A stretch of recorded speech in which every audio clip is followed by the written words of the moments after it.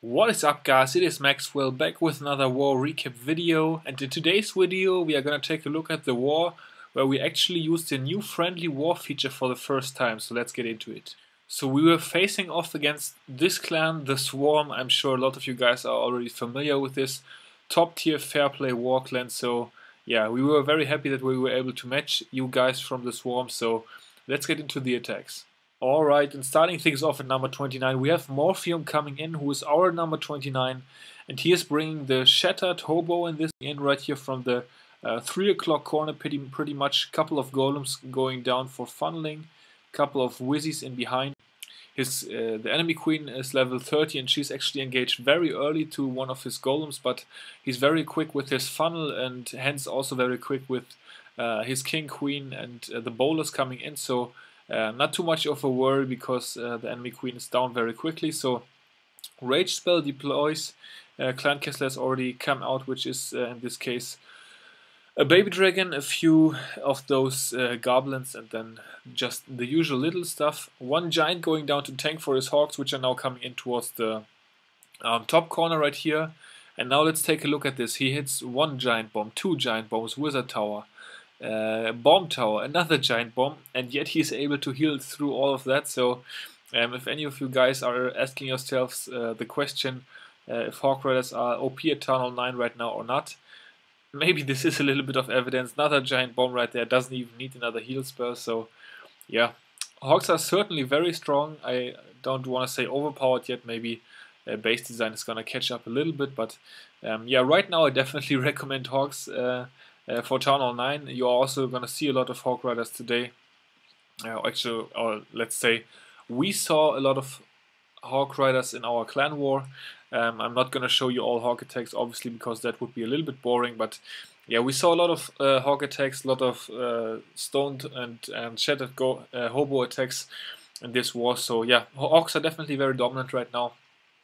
And anyways, Morpheum wrapping up the 3-star right here, nicely done. On one of the lower enemy bases, but lower enemy bases, we are gonna get to that because they didn't really have any low bases. Everything was pretty much maxed out. And then let's move up a couple to number 25, where we have Phantom coming in, and a little bit more evidence on the Hawk Rider case. He's brought a mass Hawk Rider attack, very doable in this case because the Clan Castle is lurable so easily, and the heroes are right there alongside with it as well. So yeah, pretty much, I don't want to say a no-brainer, but a pretty obvious decision right here. So taking out the enemy Clan Castle and the enemy heroes with just his heroes, a baby dragon, and a poison spell pretty much, and he also used the rage spell. And then it's time for the Hawks to go and do their thing. 3 heal spells left, which should really be plenty to get through this base. He's very early with the Hawks in the beginning, excuse me, which is what you want to do. And because since the Hawks kinda got tankier, they didn't really get a buff, but the giant bombs just got a nerf. So since they are gonna survive a lot longer now, you wanna be very heavy with your Hawk deployment early in the attack. So nice job on that by Phantom. And at this point, he's got the clockwise circle going. Hawks moving their way through the base right here, taking care of the last couple of defenses. And take a look at how many Hawks he has left. Even deploys a few more on that archer tower right there. All the skelly traps chasing them, not really doing anything. So yeah, we might see another skeleton buff maybe in the future as well, since witches are still not that viable, at least I think. And since the skeleton spell, well, it got a little bit better I think, but still not gonna be that common probably. So yeah, maybe we're gonna see a little bit more of a buff to skeleton traps as well, so the Hawk Riders get a little bit of a nerf in that department. But we're just gonna have to wait and see as Phantom wraps up this mass Hawk Rider 3-star right here on number 25. Just that last elixir storage going down, and yeah, very nicely done on this one. And going up to number 24, we have Neke coming in right here. He has brought the classical old Golem Luna attack. Decided to use 1 Loon early to lure out the Clan Castle part that would target air. So Baby Dragon and a couple of archers were the air attackers in the Clan Castle in this case. So Got them out of the way. Golem is in now. Queen is in. She's already used her ability, but that's gonna be okay because she's gonna be tanked for the next part of this attack.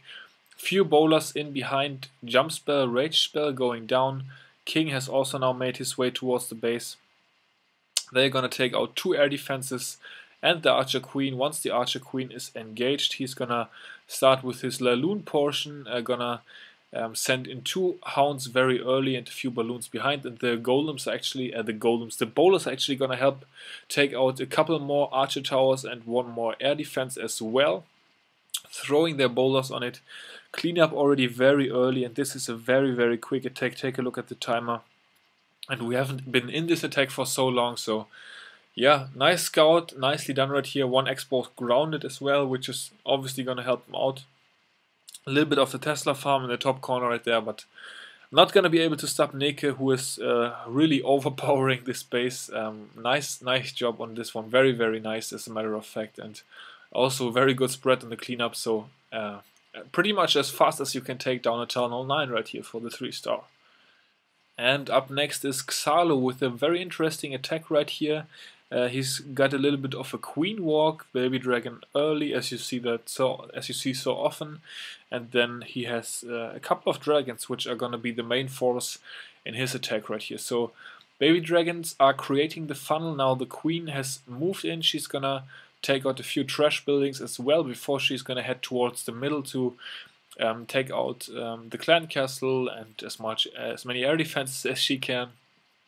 And yeah, then he has Zapquake as well to get 1 more air defense. So at this point, he's very patient. 1 archer has taken out the corner builder hut, rage spell going down since the queen has engaged 3 point defenses, or 4 even, and also a skelly trap. Uses the rage spell for the wall breakers to crack that wall open a little bit easier. Also very nice timing on that. Then a clan castle deploys a bunch of goblins, baby dragon, and there's a couple of Valkyries in there as well. So that's all gonna get killed, and the poison actually has to use the queen ability as well, since the Valkyries were able to latch onto the queen.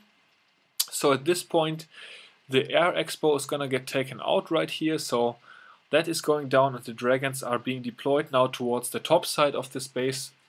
He brings a big line of dragons, and then also a balloon has been dropped to scout for some air traps. Enemy queen is gonna go down very easily to the dragons. At this point, the queen is grabbing another air defense, which is huge. The max lava hound from the clan castle is taking the last air defense inside of this base, and the dragon pathing is so good that the couple of dragons are actually gonna lock onto the air defense just as the lava hound pops. So yeah, very nice timing, looks very good. Maybe he could have been a little bit earlier with the king right here to kind of funnel those 2 dragons towards the middle, but still he has plenty of juice left to get through the rest of the space. As a matter of fact, we kind of lost the queen on the screen right here, but she is still up and running as well. Gonna grab the Tesla farm towards the bottom if the dragons don't outrace her. So yeah, another very nice scout crippling this base for his attack, getting the 3-star in a very dominating fashion as well. A little bit slower than Neke before, but also a very convincing 3-star right here by Xalo, as we are used to really by him.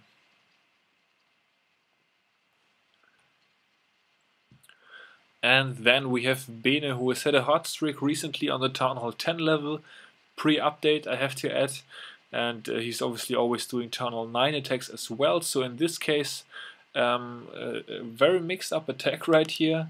He's got 3 golems, a lava hound, and then he has 9 balloons. So very split up attack in this case. The openers once again gonna be a hobo opener, so very widespread with the funneling right here. Another wizard going down to take care of that barracks. So the queen is gonna go left. A little bit of a golem walk, queen walk as well in this case. Couple of golems taking down that wizzy tower. Then they are gonna move left right here towards the entry spot that he has chosen. Wall breakers going down, cracking everything open. Now the pathing has been open for the bowlers and also the king, so everything moving in beautifully right here. Golems get the giant bomb triggered, which is a nice bonus as well. Now they can just kind of move down the gooch right here, take care of that air defense, take care of the enemy queen, take care of the clan castle. Couple balloons being trickled in already towards the bottom right here, since the golemite is tanking the archer tower. One balloon can take out the wizard tower, and a couple more balloons gonna take the archer tower. So yeah, nicely done on this in this case. And he actually has an extra lava hound because all the air defenses already went down. So once again, a very convincing attack right here, very strong. One haste spell left, not even gonna need that really. He has 3 balloons left in the back as well, a full health queen with her ability, a full-size golem, 2 bowlers I think, and a little bit of cleanup already coming down right here. So he's probably gonna save balloons for cleanup as well, since he doesn't really need that to take care of the rest. Lava Hound is actually not gonna pop, but that's gonna be okay. So last couple of defenses going down right now, then he's just gonna use his 3 balloons for cleanup towards the bottom side right here, where a gold storage is still standing. And yeah, very nicely done once again by Bene, so also doing well on the Town Hall 9 level, so yeah, nice job right there, my man. And for the last attack of this recap, once again it is Heisenberg coming in on number 12 in this case. Interesting attack, a little bit of a queen walk with only 3 healers in the beginning, so his goal right here is to take out the enemy heroes, and after that the rest of his attack is going to be released. So early poison spell to slow down the damage of the king and queen. Now they are both gonna engage at the same time, so huge amount of damage coming in right here with the cannon as well. But he doesn't have to use the ability, so that's very nice. Enemy king and queen now down. 1 balloon coming in to take care of that mortar right there. The healers are gonna catch an air bomb, which is gonna be okay, and then he sends in the rest of his kill squad towards the top corner right here. Queen is gonna walk her way up and join up with the kill squad eventually. Funnel is being created with the baby dragon, couple of wizzies. Still hasn't deployed the king and has not deployed his clan castle yet, so as the jump spell goes down, a giant bomb gets triggered, which is a nice bonus right there by the golems. Then the bowlers are moving in. Actually, he has the baby dragon helping out with the clan castle in this case. It's gonna take a couple of shots before it gets gunned down by that air defense, which is a nice bonus as well, so that I don't think that was the plan, but anyways, it worked out that way. Second jump spell going down to allow the kill squad access through the entirety of the base to take care of a couple more defenses. And then he's starting off with his hawks already. He has had 16 of them. They are gonna 2v1 the first Tesla right there. Spring Trap actually catches one of them, but he deploys more and more hawks in a surgical fashion, saving 5 for some backhand defenses right here, but the initial line of defenses in the 9 o'clock corner is just gonna get absolutely smothered by those hawks because he was heavy enough on those.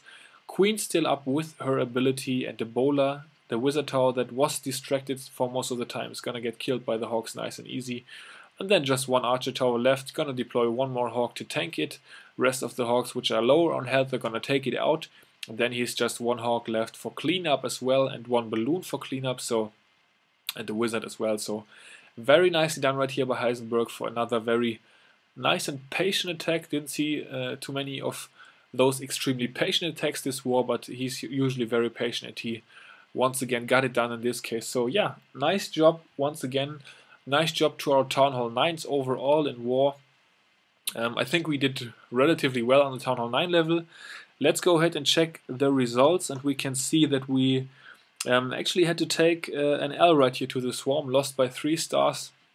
Yeah, they got a couple more 3 stars than we did, and we also missed out on a couple of Town Hall 11. So taking a look at the top right here, we were able to top 3-star their top 3 bases, but we missed out on number 4. And then since the update, obviously nuking or dipping has gotten a lot tougher, so we also missed out on number 5. Actually, that was yeah, yours truly, so no glory in this war for me, but that's gonna be okay. 3 more Town Hall 10s that we missed out on, so 4 Town Hall 10s we missed on in total, and then we cleared all the 9s as usual, so got that done. And taking a look at the Swarm's performance, so they 2-starred all of our Town Hall 11s, and then they 3-starred all Town Hall 10s but 2, so They were just more adjusted to the dipping, or better with the Laloon attacks, or whichever way you want to call it. So they were just more successful on the Town Hall 10, Town Hall 11 level. Gotta be honest, we didn't perform our best this war. Maybe we didn't have the best organization as well, but don't want to take anything away from the Swarm. As we all know, they are a very good clan and they did well once again in this war. So congratulations to you guys. We still had a ton of fun warring you guys. I can tell that there was a lot of hype going. We knew we were gonna match you guys this weekend, so thanks for the matchup. And one more thing I'd like to show to you guys. I noticed that a couple of you have had difficulties, at least from our clan, to find the friendly wars. And let's go ahead and go on Warlock right here, and then you can just check mark friendly war right here, and then another Warlock's gonna show up. So this is the usual Warlock where we still have our undefeated streak going on. That's nice. And then if you just check friendly war right there, then you can go to the details. So for all of you war replay watchers who didn't know that, that's where you can find the friendly Warlock. Alright, so that's gonna wrap it up for this recap, guys. I hope you enjoyed, although we lost. And until the next one, I will see you all later. Peace out.